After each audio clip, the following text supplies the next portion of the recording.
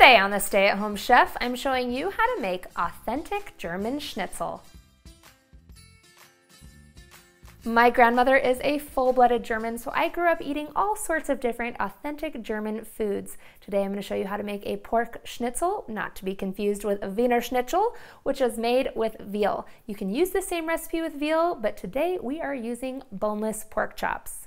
Lay your pork between two pieces of plastic wrap and then use a meat mallet to pound it out until it's about 1/4 inch thick. This recipe makes 4 schnitzels, so once they're all pounded out, then you want to season them with a little bit of salt and pepper and make sure you do both sides.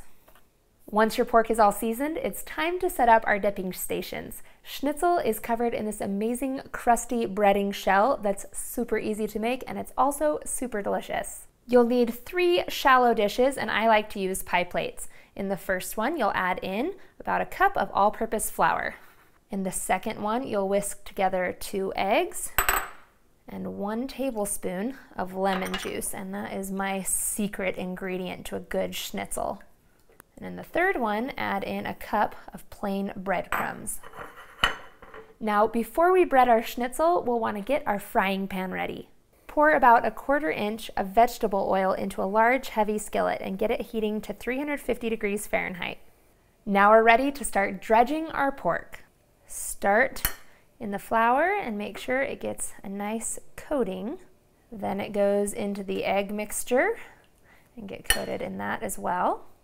And then last, the breadcrumb mixture. Then we're going to take these on over to the stove and fry them up. You want to fry them for about 3 to 4 minutes per side.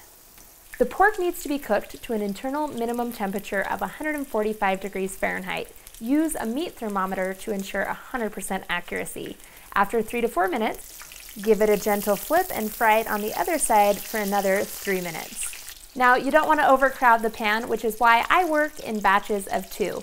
Once the pork is all the way cooked through, you are ready to eat. Serve it up hot with some lemon slices and a little bit of freshly chopped parsley.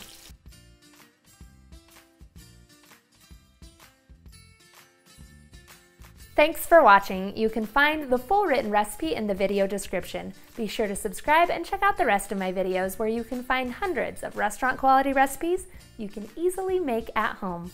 See you later.